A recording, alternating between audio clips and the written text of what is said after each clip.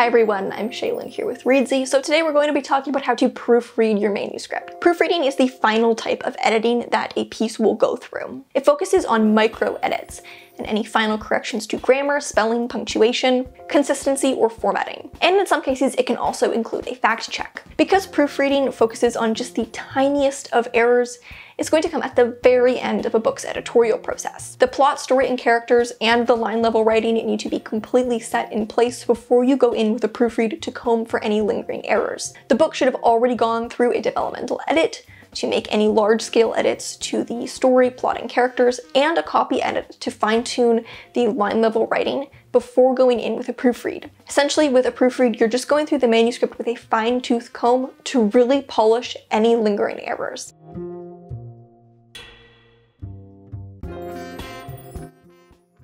Proofreading is an important step in creating a finished, polished manuscript. It's natural for errors and typos to be missed, especially when you're dealing with more large-scale edits, and a lot of little errors can be introduced in the copy editing stage or even during formatting. So proofreading ensures that you catch any lingering errors and are putting out a really polished final book. So should you proofread or should you hire a professional? If you're polishing your own manuscript in order to, say, query it or to go on submission, you may be doing the proofreading yourself. Then you'll probably go on to do more large-scale edits with your agent or editor, and then after all of that, before it goes to publication, the book will go to a proofreader. But if you're self-publishing, you'll want to hire a proofreader. Even if you have proofreading experience yourself, it's very easy to miss mistakes in your own manuscript. I find proofreading my own work very, very difficult because I'm so familiar with the words that I kind of just glaze over them and miss a lot of little errors. Proofreading is a skill and one that takes a lot of practice, and a professional proofreader will do the following: correct spelling, grammar, and punctuation errors, look for consistency issues, ensure any web links in the ebook go to the correct page, check that the index matches the content, find any errors in layout or formatting, make sure images have the correct captions, and verify that the copy adheres to the chosen style guide. So it's a lot more than just combing for typos. It's actually quite an intricate skill set that looks for a lot of different types of mistakes. Now, a proofreader won't copy edit, so they're not going to make any changes to your line, your sentence structure, or even really your word choice. Their job is to note any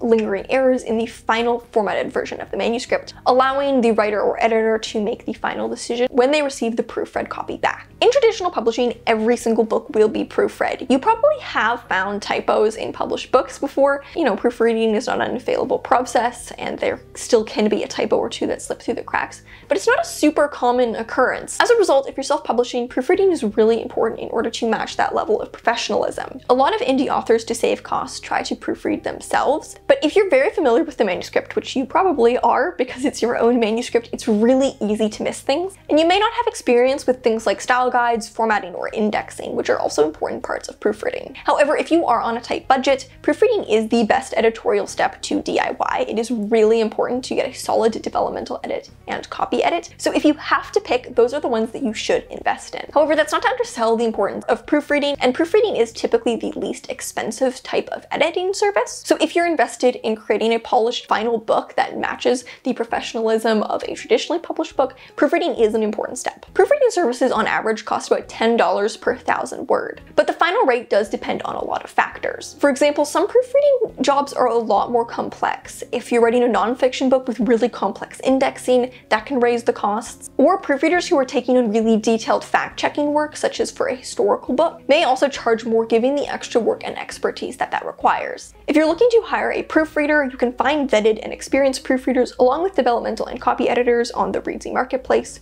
which makes finding a proofreader so much easier. The Reedsy marketplace also makes it easy to filter by genre, so you can find a proofreader who suits your manuscript's specific needs.